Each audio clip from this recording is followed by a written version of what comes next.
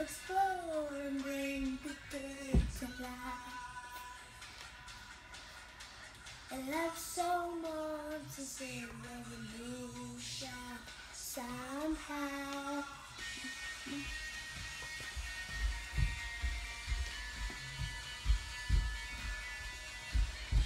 I love explore and bring the day to life.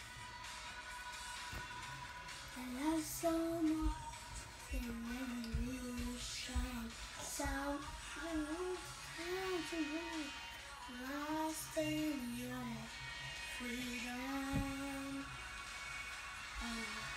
And the spirit I'm overcome. My God's not dead, He's surely alive. He's living on the inside. Oh, like a lion, God's not dead, He's surely alive. He's living on the inside. Oh, like a lion, roaring. He's roaring. He's roaring like a lion.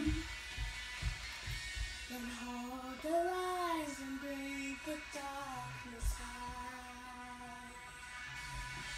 A faith is dead, I need resurrection somehow. Now I'm lost in your freedom. And this world I'm overcome. My God's not dead, He's surely alive. He's living on the inside, rolling like a lion. My God's not dead, He's surely alive. He's living on the inside, He's rolling. He's rolling like a lion. Hey! He's rolling.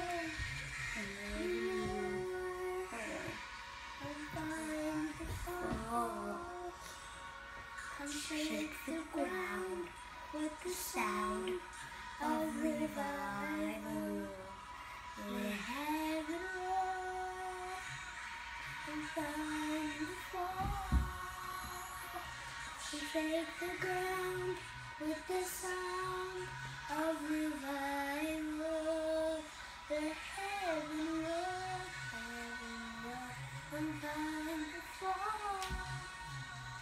Come shake the ground with the sound of revival.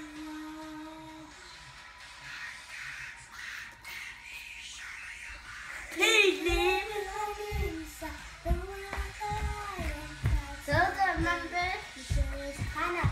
Living on the inside, rolling like a lion.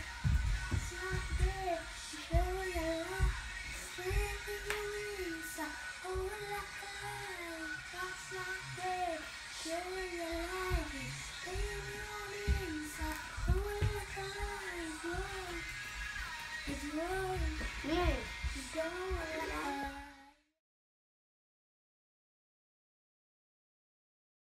Hey guys, it's your Sunday school teacher Debbie. I just want to say that I miss you guys so much and I hope you guys are doing well. I'm super excited for today's lesson and we're going to be learning about how Jesus is our good shepherd. So you guys might be wondering, what does a shepherd mean, right? Well, a shepherd is a person who cares, protects, and guides their sheep. And actually in the Bible it talks about sheep quite a lot. You guys might be wondering, why does it talk about sheep so much, right? Well, actually, when it talks about sheep, it's actually referring to God's people, which is us, right? So, in what we're gonna read today, we're gonna hear the words like sheep and shepherd, and I want us to remember that when it talks about sheep, it's talking about us, and when it talks about the shepherd, it's talking about Jesus, right? Because he cares and protects and guides us. So with that being said, let's open our Bibles to John 10, verses 7 to 16. And how about every time we hear the word sheep, we point to ourselves, and every time we hear the word shepherd, let's point to Jesus, okay? All right, let's start. Okay, so let's start from verse 7. So Jesus said again, I tell you the truth, I am the door for the sheep. And all the people who come before me were thieves and robbers. The sheep did not listen to them. I am the door. the person who enters through me will be saved. He will be able to come in and go out and find pasture. The thief comes to steal and kill and destroy, but I came to give life in all its fullness. So I am the good shepherd. The good shepherd gives his life for the sheep. The worker who is paid to keep the sheep is different from the shepherd who owns them. So when the worker sees a wolf coming, he runs away and leaves the sheep alone. Then the wolf attacks the sheep and scatters them. So I want to pause right here. So here we see the comparison between a good shepherd and a paid worker. And so we see here, a paid worker doesn't own the sheep, right? They just kind of look after the sheep. And here in the Bible it says, if a wolf were to come, they would run right away, right? Because they don't really care for the sheep.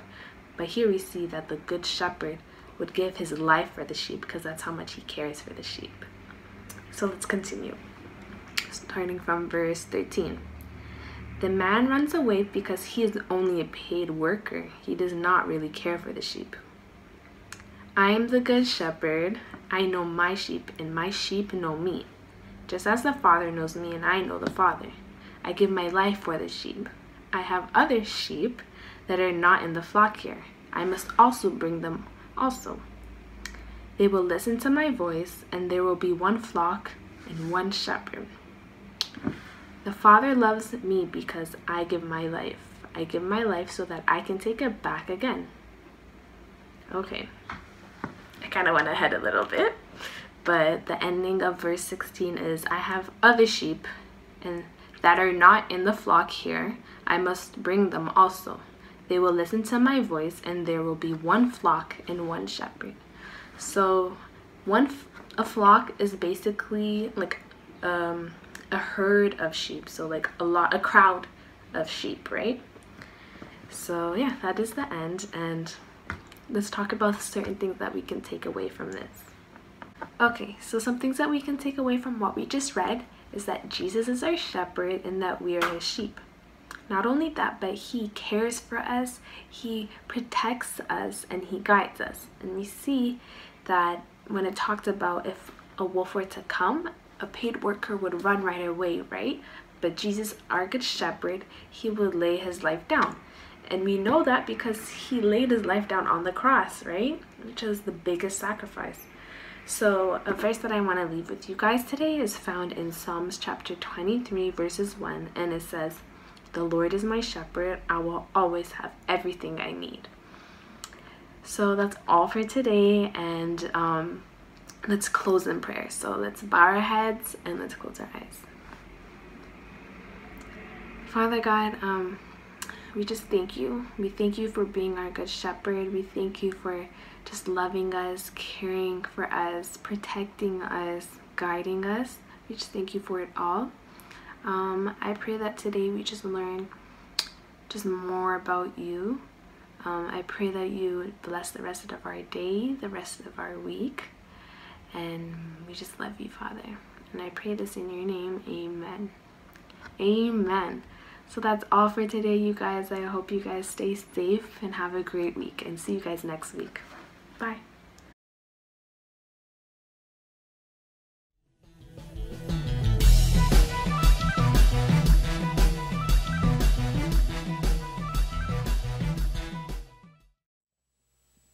I'm going to sing a song that's about how God is faithful in all his ways.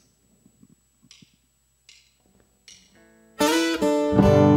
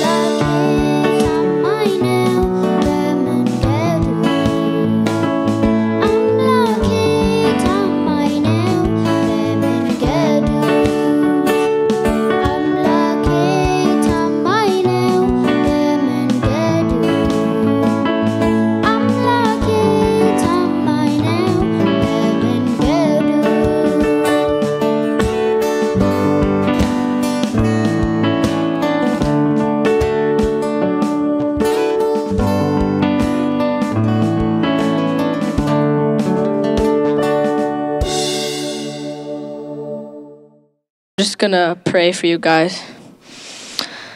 Dear Jesus, I just pray that you bless these kids. I pray that they listen to your word, God. They listen to Pastor Linda, what she's saying, God. I pray that they just reflect on it, God, and they turn to you and they seek for your glory and your faith and your holiness, God. I just pray that you bless them, God. In Jesus' name I pray, amen.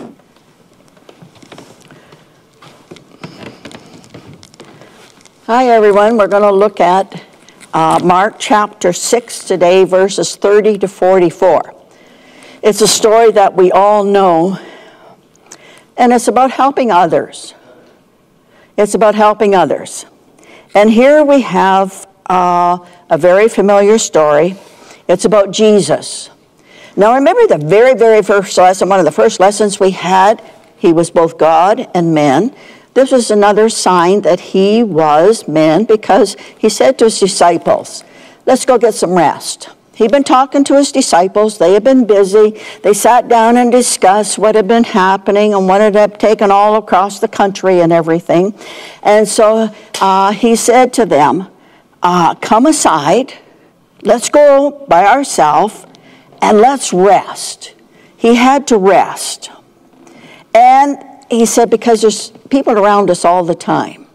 And of course, for Jesus and his disciples to get away, it was tricky because the people were always there with him and wanted him to pray for them. And they wanted the miracles in their life, and they wanted to hear the teaching. So he said, okay, let's get out on the boat. Let's get on the boat. So they got on the boat, and they were out in the water. But of course, all the people saw them. And they followed them, and they ran ahead of them. They ran into the village where they thought he would land. And so they were running on foot, and they arrived, and they came together to see Jesus. Now, when he came out of the boat, he got out, he saw the great multitude. He saw all the people, hundreds and hundreds of people, and he saw them. He saw them, and he looked at them. And as he was looking at them, he says, you know what? They're like sheep with no shepherd. And you got to remember, he is the great shepherd. And he looked at them, and they're just wandering out there. They're just like little lost sheep. We need to talk to them. We need to teach them. And you know what? This is a verse that I like. I like it a lot. It said, Jesus was moved with compassion. He was moved with compassion. That really means he was moved with great love for these people. He saw them, and he realized that they had a need in their life. And the day went on, and he was preaching, and he was teaching, and they were performing miracles.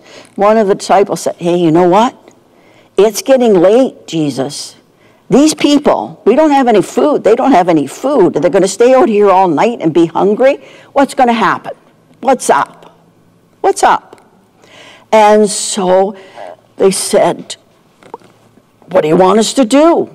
Do you want us to go into town and buy some food for them? It won't feed very many because we only got a little bit of money.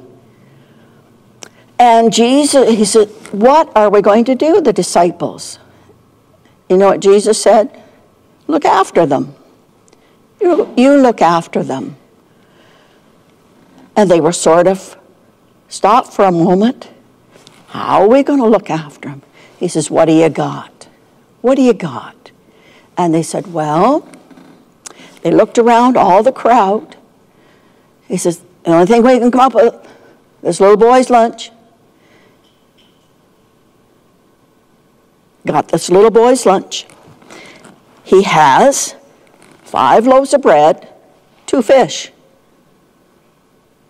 And what are we going to do with this? Jesus said, okay, go out, put 50 people here, 50 people there, 100 people here, set them in little groups, and we're going to feed them. So he took the little boy's lunch. Remember, the little boy gave his lunch up. What do we give up? the things that we give up for Jesus. He gave it, and he gave thanks. He thanked God, and he broke it, and he kept breaking it and feeding it and put it in baskets and went out and fed all the people. Now, the Bible says there were 5,000 men, but you got to remember, a lot of them were married. A lot of them had children. So they figured there was probably 15 to 20,000 people he fed that day. And you know what? I find this interesting. I always found this interesting. How many baskets were left over? 12. Do you think he gave each one of the disciples as a reminder of who he was and that he could supply the needs of them as well as the people? What about us? But Jesus, he looked at them, he was moved with compassion. He was moved with love. Now, what I want you to do now is, I just want you to close your eyes. Just close. I know it's hard when you got in a family and everybody's up. Just close your eyes. And I want you to think of someone that you could help. I want you to think of someone that might be lonely. What could you do? Could it be the older lady next door? Write her a little note. Ask her how she is. Is there somebody you know that might be worried and you can say, hey, I've been praying for you? How can you help them? Especially in this COVID-19, we have to keep our distance, but there are different ways that we can help people. I heard of one today where the kids wrote on stones scripture verses, and they passed it around and put it on the steps of all their neighbors. And a lot of the people received it. Most of them did. And they were pleased and they were encouraged by these verses of Scripture. Think about it. Who can you help today? Who can you be moved with compassion? Who can I be moved with compassion to help during this time of difficulty for all of us? Think about it. Pray about it. And then, this week, do something about it. Have a great week. And remember, help someone else.